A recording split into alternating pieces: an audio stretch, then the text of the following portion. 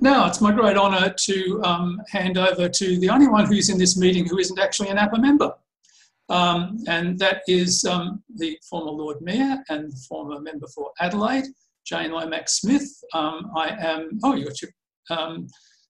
now trying to unmute you, Jane. You might have to do that yourself. I'm happy to give the floor across to you, Jane Lomax Smith. Thank you for doing this. Well, thank you so much, Shane. Firstly, I acknowledge that I meet on Kaurna land. I think all of you do. And of course, the parklands are truly Kaurna land, so it's an appropriate acknowledgement. I have to also thank Shane because I've been in lots of these meetings, and apart from my technical ineptitude and clumsiness and inability to make anything work, I don't think I've ever been guided through the process as well, or dealt with someone who had the little quirks and the polls. I'm completely stunned, and we're lucky to have you running it, Shane. Thank you. I also noticed that in the invitation that went out, it said that I was the former this and the former that, which reminded me that, like some of the people here, and I'm not casting any aspersions about your age, we've been watching the parklands for many years, some of us decades. And there's a German phrase I always like, which is the devil doesn't know everything because he's the devil, but because he's been around a long time. And I think that many of us have been watching with horror decade after decade after decade, and it never really goes away. Whatever you do, whatever battle you win, you know that you haven't won the war. You've just won the right to have another go next time they come back. So whilst you might think that in the middle of this pandemic, the crows have gone away to lick their wounds and look at another development plan, I would actually suggest that they will return, and they'll be asking for government handouts. They'll be asking for money. They call it a development package or a stimulus package. And we won't be free of this madness. One of the things that I do know is that the basic question you ask yourself in anything we do as a group campaigning to save the parklands against any lobbyist or developer or general chancer looking for a bit of land is that the fights are always the same, the arguments are always the same. And one of the things that concerns me at the moment, and I think the parklands are under great threat, is that when there's a crisis, the dynamics and the politics change. So my view, and I've also campaigned about heritage buildings, during good economic times, when there's not a recession, buildings are at risk. Everybody wants to demolish everything, knock everything over, bare dirt, no value in heritage. But when times are bad, in a recession or an economic downturn, developers' attention absolutely turns to the parklands. And that's because there's nothing that people like in bad times so much as free dirt. And as I've said so many times, it's not cheap land, it's priceless. So I think we need to be ever vigilant. And it's worth thinking about our core values. That's why I like the Venn diagram, because it actually allows you to respond to the demonization that is inevitable when you campaign against anything. The first time I thought about the campaign about, you look at the money, it's always who has the most to gain and who has nothing to gain. We have nothing financial to gain. The developers always have something to gain. I grew up in London, and one of the shocks that I had when I came to Adelaide was how little open space there was. Now, many of you who grew up in Adelaide think that it's a green and pleasant land with lots of parklands. And we have, 770 hectares in the city. But if you go across the whole of the metropolitan area, the work that Chris Daniels has done shows that we only have 5.5%, I'll say that again, 5.5% of public open land. We have lots of private gardens, we have lots of private space. But in terms of equity and access, particularly around a city that's growing exponentially upwards, not outwards, where there are high-rise buildings, free public land, free access to public land is so important.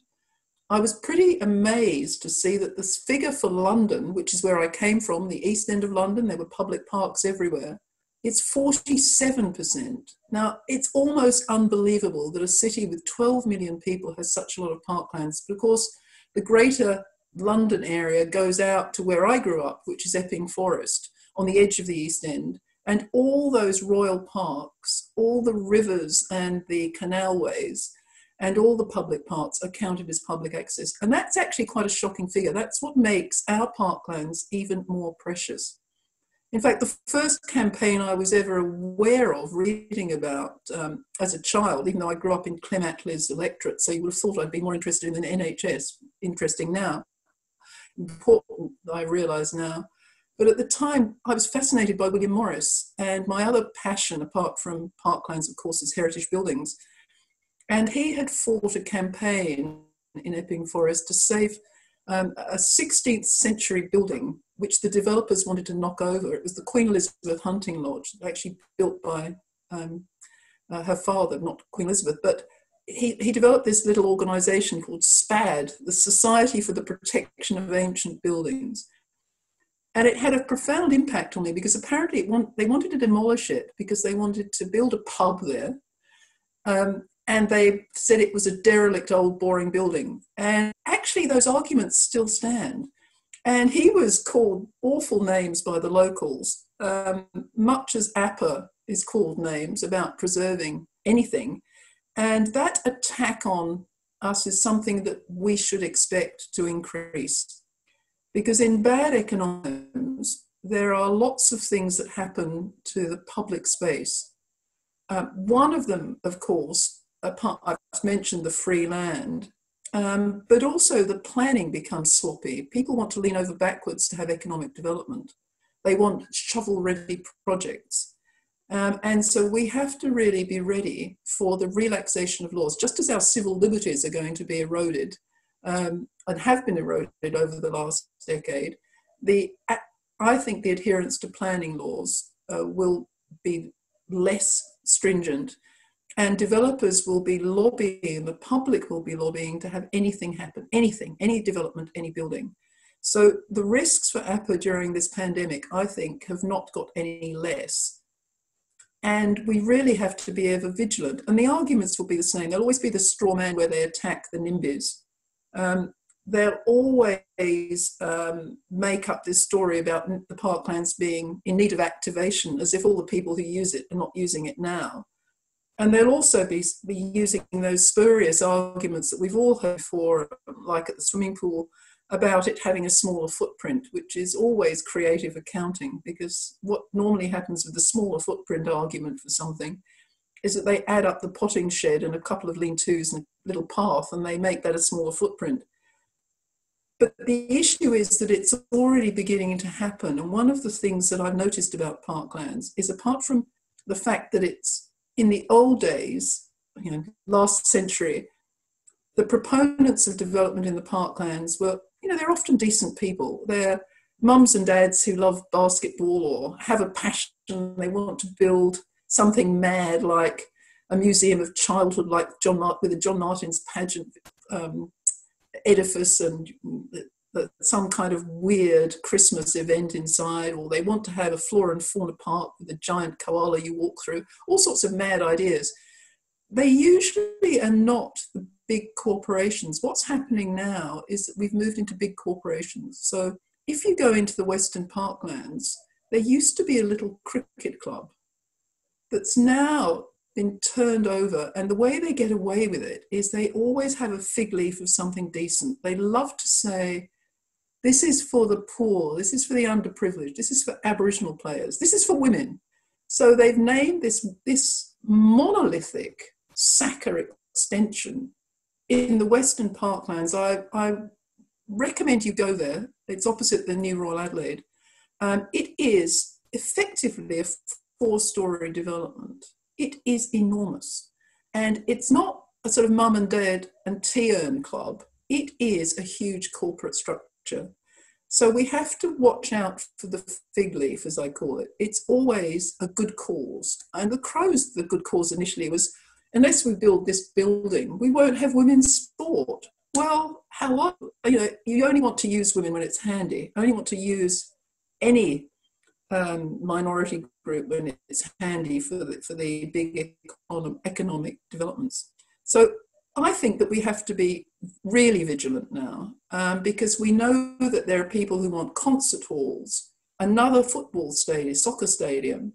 They want basketball stadia. There will be many, many good ideas that come up for economic development that we have to be firm about and say, this is the parklands. And actually, there are a lot of people in the city who have dirt and buildings that need redeveloping. For goodness sake, take over something where someone is making has a major financial issue and spend money buying someone else's dirt, not taking our free dirt, because it's not cheap, as I keep saying, it's priceless. The other thing that we have to be vigilant about is the Adelaide City Council. And I have to say that they have not performed particularly well recently. One of the things I noticed was that they're getting better at spin. And the spin around the push polling kind of consultation is particularly shocking to me, particularly annoying that they excluded the APPA submissions. And I think this idea that if you're part of a lobby group like APPA, you're devalued, but you can be a member of the Crows or a property council subscriber and you're okay. I mean, this is really not what I expect of a democratic organisation. And I think APPA have been quite right to say this is a disgrace, because I must say that having been someone who tried to respond to that comment, those comments and the consultation, the website was appalling. It didn't ask what you needed to be asked. Do you want this to happen? Do you support a corporate headquarters being built in the parklands? It was kind of a bleak and slightly tenuous questioning that didn't actually get to the crux of it. So that the results were, I think, meaningless. However, what really shook me was that the council were even entertaining this project. And that's why I'm so impressed with whoever did it, I'm not sure on the executive, whoever was responsible for that series of interviews and questions to the candidates in Central Ward, did a great job. And it makes it quite clear that there's only one candidate you should vote for. And it makes it quite clear that if you want somebody who can step above the hype and the push polling and the nonsense, then there's only one person that I would vote for. So I will not ask you to engage in rampant politics, because I can understand that some of you might not be of the campaigning sort. But I do think if you look at those questions and answers, and you're a member of this association, you really need to think about this election, which is happening as we speak. It has the potential to tip the balance on council and hopefully engender a little more openness and respect for history, because I think the current council don't perhaps know about history. They perhaps don't understand the parklands. And I think that's always been a challenge. That's why I so admire, to go off at a tangent, Keith Conlon, who never hectors and berates, but actually informs and instructs people in the history of the city and the history of the parklands. And I think that trying to engage people and explain the problems is one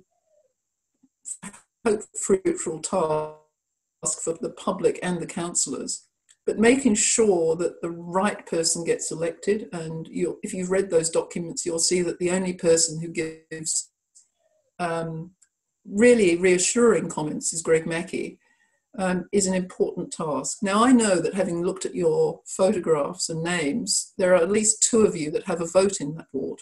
And I would urge you to vote according to the advice of APPA. And I'd also say for all those people who are not on the voting roll, it really wouldn't hurt for you to, each of you, find 4 or 5 people that are and encourage them to vote. Because the vote this time is really important. It may just tip the balance.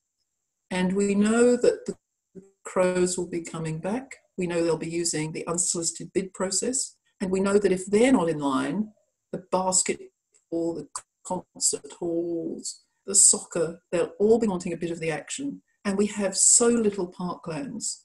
I think the barbarians are at the gates. They have their dozers fired up and they're coming for our parklands.